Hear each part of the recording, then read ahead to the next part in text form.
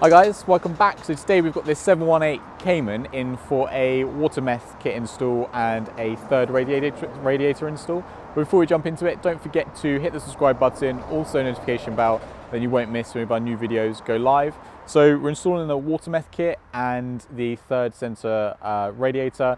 This particular car, if you're familiar with our channel already, you would have seen it. We've installed our RSS Stage 2 ECU software. So over standard, it's making around another 80 horsepower, and then also sort of like max output of about 385. So a massive upgrade over the standard output on this car.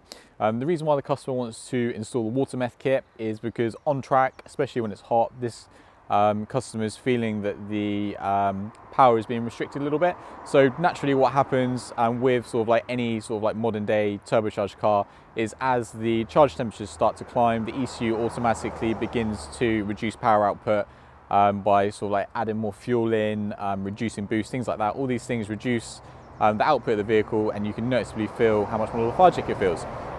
So the goal of the water meth system is to reduce the charge temps a little bit, which allows the ECU to then run the engine in sort of like the higher power modes for longer, which is obviously going to be a much more enjoyable way to drive the car on the track. With the third center radiator, these Caymans only come with the two side radiators, so one either side.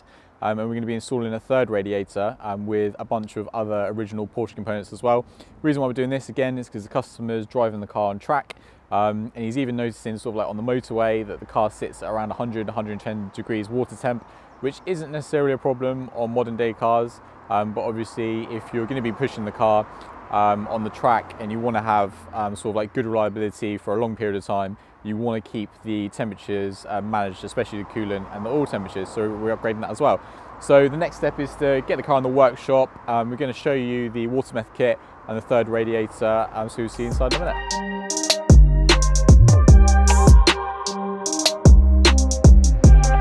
Okay, so we've got the 718 Cayman on the ramps behind us, and we've got the majority of the parts going to be installing in front of us, and I'm just going to talk you through them. So one of the upgrades we'll be doing is the third center radiator. So these cars on the factory, they only come with the two side radiators, but they do actually have the space for a third center radiator, and you can upgrade it with some factory Porsche parts to basically make use of the existing hole that's there.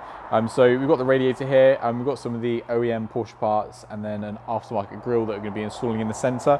So what this is going to do, obviously, by installing a third center radiator, is going to increase the sort of like the cooling power of the cooling system massively.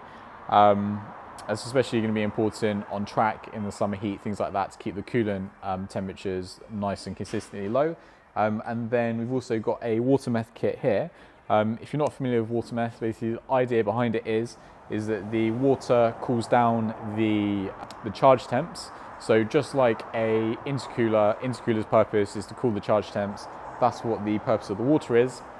And then the meth's purpose is then to increase the octane levels. So it kind of has the effect of installing like a of using like a high octane fuel. So on these cars where there's no charge cooler upgrades currently available, and they do, once the charge temperatures start to increase, the ECU starts to automatically reduce the power output through various ways. That's going to limit the performance potential. These cars suffer from it. Obviously, there's no intercooler upgrade, so there's no sort of like way of solving that problem at the moment. So a water meth kit is a good way at the moment to overcome that problem and allow you to enjoy maximum power for more of the time. So yeah, so we're going to get these parts fitted to the car. I hope you enjoy the rest of the video.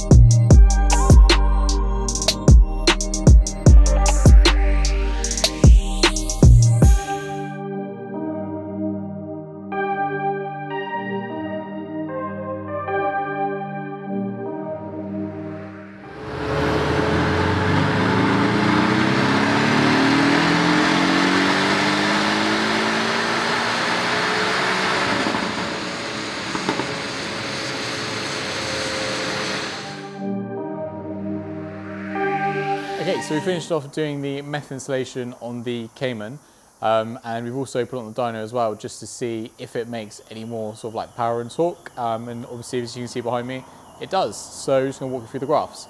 So the solid lines are as the car's leaving us, and then the dotted lines is when the car arrived.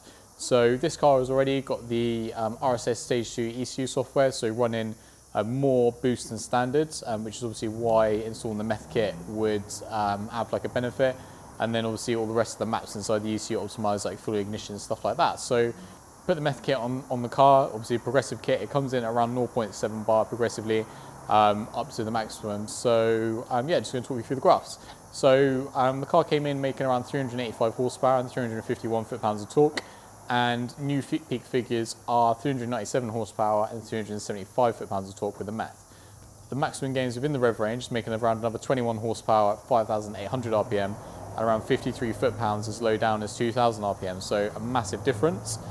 It's now making the horsepower that it made this morning around 650 RPM sooner, so the new peak power is down at 5,650, and then foot-pounds of torque-wise, it's now making peak torque around 1,150 RPM sooner.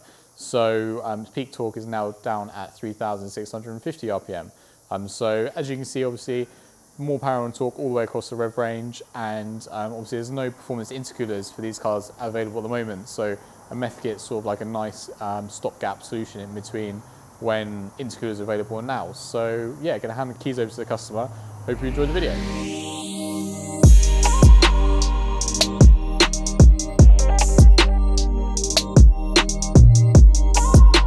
Thank you so much for watching this video. If you enjoyed it, then please give us a thumbs up. If you'd like to watch other videos of ours that YouTube thinks you'll like, then click up here. If you'd like to watch some other videos that we have in the same playlist, then click here. And obviously if you enjoyed the video, then we really appreciate if you gave us a subscription.